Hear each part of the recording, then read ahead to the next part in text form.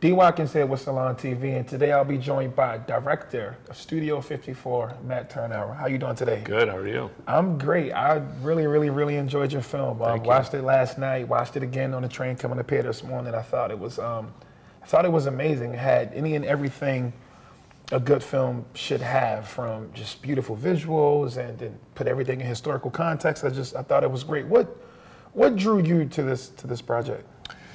Well, I think this is a story that everyone thinks they know, but they don't really know. Studio 54 is 40 years ago, but it's still world famous and a hot topic for a lot of people.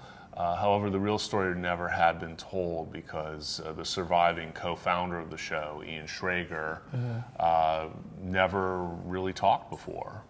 He was ashamed of Studio 54, which gets to another reason why it's a good story to tell, in that it was the fastest rise probably anyone ever had in New York. The success was overnight, but the fall was very hard.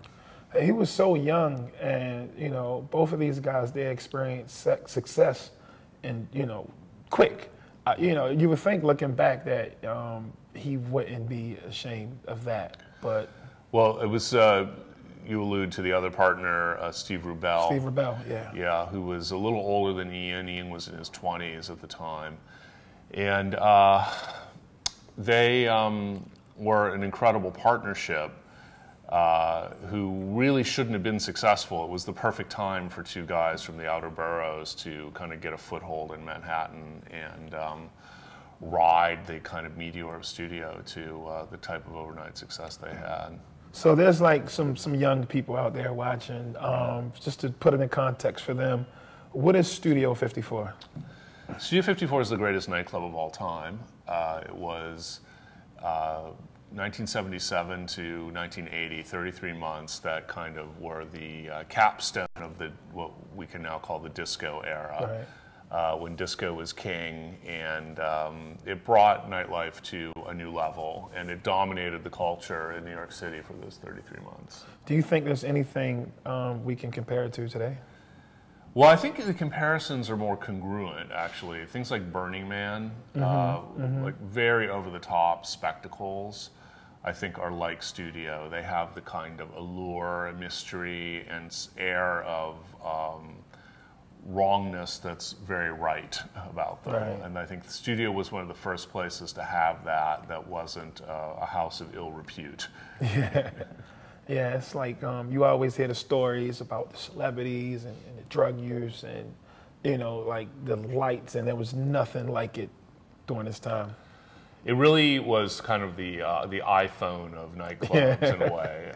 There were discos before Studio, and there were discos after, but it really took the concept and pushed it to next level. Lights are a good example. And it's interesting because they were upstarts in the nightclub business. No one would work with them. So the traditional lighting designers just said, I'm not going to work with you. So they went to Broadway and got Broadway lighting designers, and that upped the game.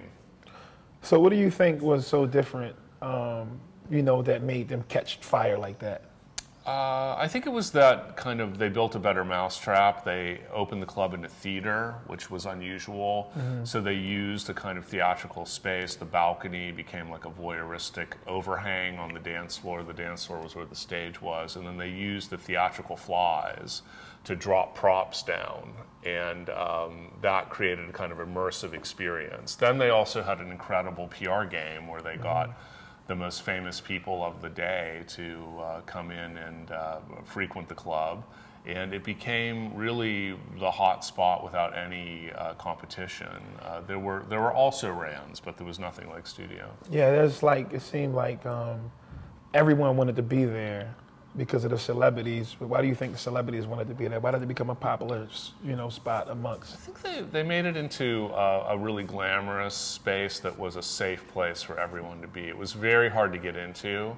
So Andy Warhol used to say it was a democracy at the door, but a democracy inside. Or sorry, it was a dictatorship at the door and a democracy on the inside. That's the quote.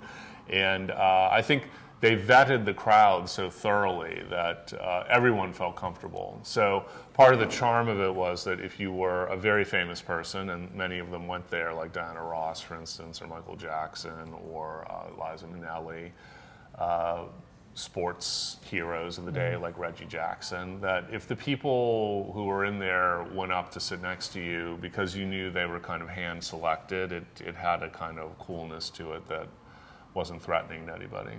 Do you feel like that coolness like ever backfired in any way? Like, I know that the initial person who had complaints about the club was someone who felt like they wasn't being treated there. So, but it seems like that was more of an insider. Do you think it had any negative impact on a person who felt like, I got money, I'm cool, and my shirt is nice, how come I can't get in? Yeah, I think it did. I think that that's one of the forgotten things about it, is that the door being that strict was kind of a new thing at that time. The velvet rope was kind of invented at Studio 54. They let in who they wanted to let in, and it didn't have anything to do with money, which is a good thing, I think, in a way, but it was elitist in another way. So they created something special. They worked with the kind of scarcity theory that if something was hard to get into would be desirable. And that game worked. However, I think it came back to bite them because a lot of people were very pissed off that they couldn't get in. Yeah, you were too young to hang out at a club like that, but did you hear about it from like older people in your family, or? Well, I grew up in LA.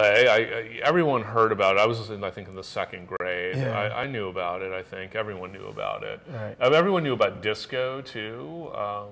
And everyone knew about Disco Sucks, which was so we're like I said, we're not going to do any, we're not going to give away any major parts of the film, but Disco Sucks is like it's kind of sad. Disco Sucks was. I remember, like I was in I don't know, like first grade, second grade, and people were writing Disco Sucks on their notebooks, and I don't think I wrote it, but I knew what it meant, but I knew I knew there was something called Disco Sucks. I had older stepbrothers who thought disco sucked.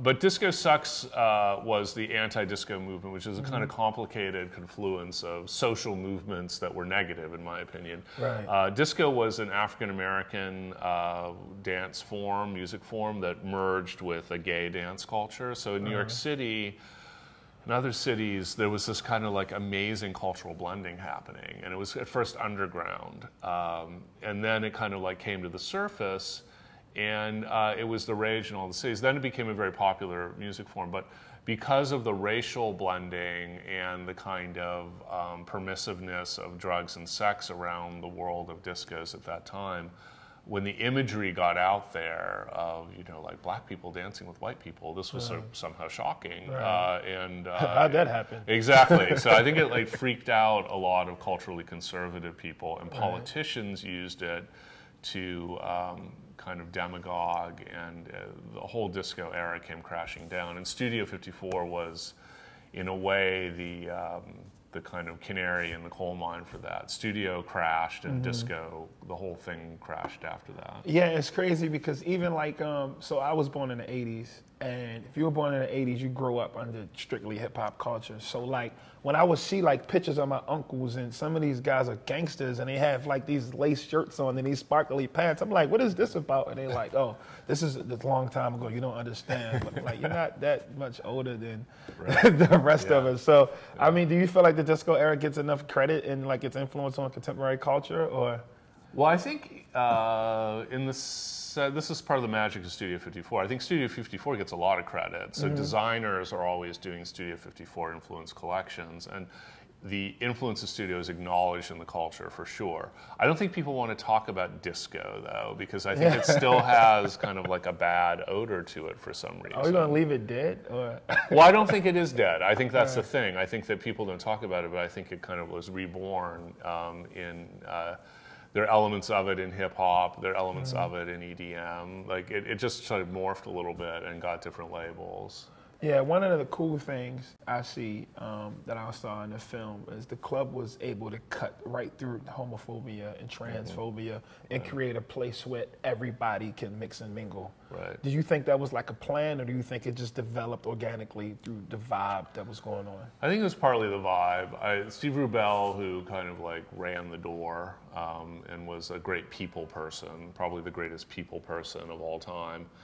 He seemed hilarious in the film. Yeah, well, he was like, he couldn't have gotten into studio. He was kind of like a loser from Brooklyn who managed to become the biggest winner of all. That's an interesting story in its own right, and that's a big part of the story of studio. But he was a kind of a visionary in cultural blending. He had no hang-ups about anybody that was kind of like participating in dance culture and nightlife culture. Nightlife culture was very niche at the time. Only a few thousand people probably went out at night, and they all knew each other more or less. And there was racial mixing and cultural mixing and blending, and that was part of it. Drag queens were kind of new on the scene, and they were welcome to the disco. So the disco as an area of a zone of acceptance is a really important part of the story, and I think a very beautiful part of the story that's probably undertold. And Rebel basically was like the main one that like was in control of the list. Yeah, well, there was a list, and they even called people every day to say, please come down and you're welcome. These were very special people they were calling, but they were kind of like the hand-picked movers and shakers in the city, but they were different than the ones from the previous generation who were more like high roller types or bankers and things like that. They weren't so interested in those people. They were interested in fashion designers and singers and stars and sport and athletes and things like that.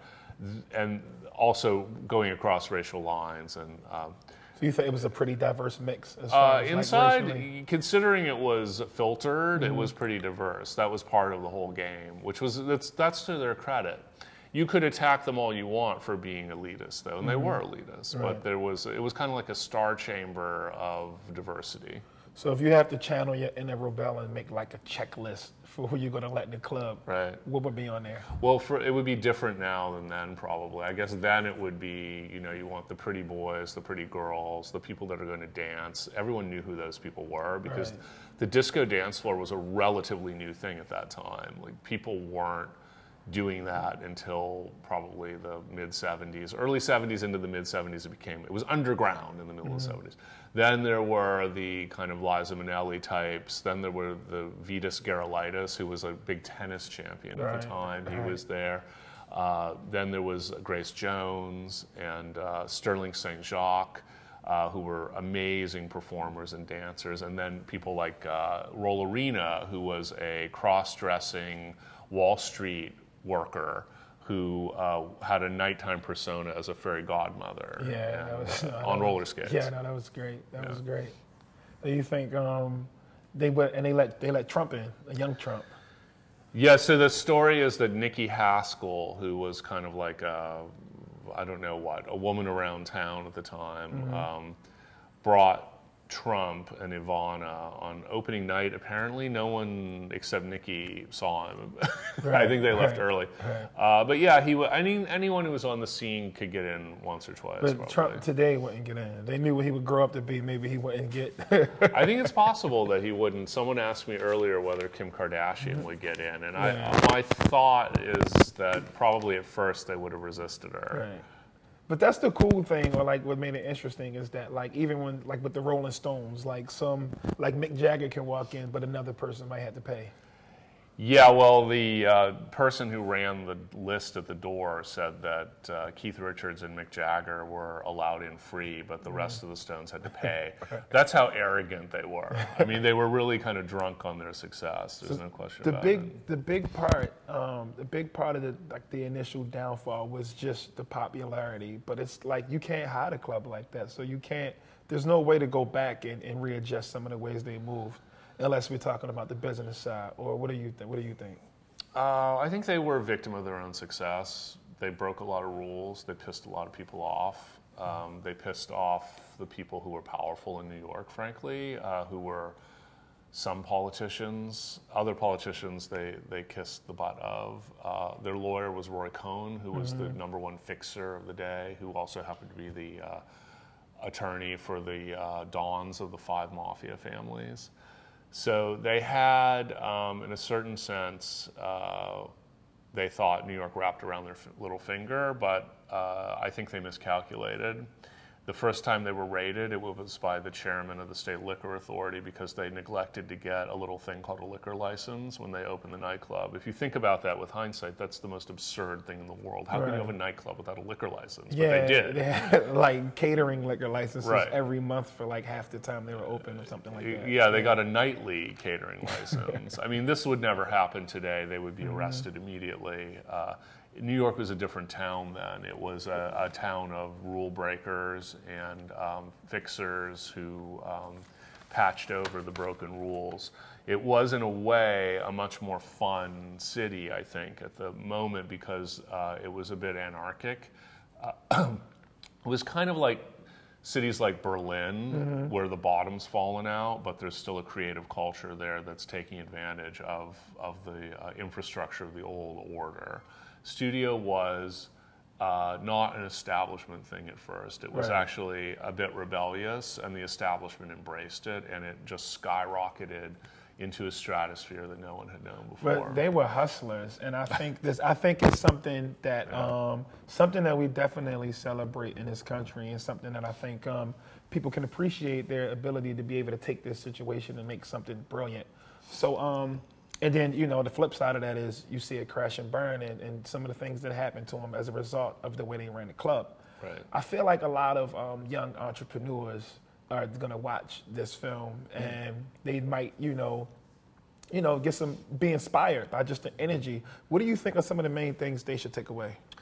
That's a good point. I think that this was kind of like the garage phase of the disco. And, they said computers were born in a garage. So this was that. This was that environment. Well, I think the crazy ambition and shooting for the moon, I think, is part of it. Hard work, and also in the sense, I think the biggest component of it was partnership. These two guys, Steve Rubellini and Schrager, had very different skill sets. They weren't jealous of each other's skills, and they came together to form a perfect whole. Schrager was Mr. Inside, who was diligent, organized, very good businessman, very shrewd, good negotiator. Rubel was Mr. Outside. He was a people person, and Schrager was very shy, almost pathologically shy. So he didn't want to be talking to people. Right. That's why it took 40 years. Right, exactly. But lucky you were in the right place at the right time to be able to tell that story, and I think you did it really well. Thank you so much. Why don't you tell everyone where they can see the film? Studio 54, the film, opens this Friday, tomorrow, in New York City at the IFC Center, and then the following weekend in LA, and also will continue in New York and selected cities, and then all through October and November and the fall into the winter will be available in movie theaters in your city. So check the Google and our website, studio54doc.com, and you'll be able to find us. It's a great film. You guys should go see it. Thank you. Thank you.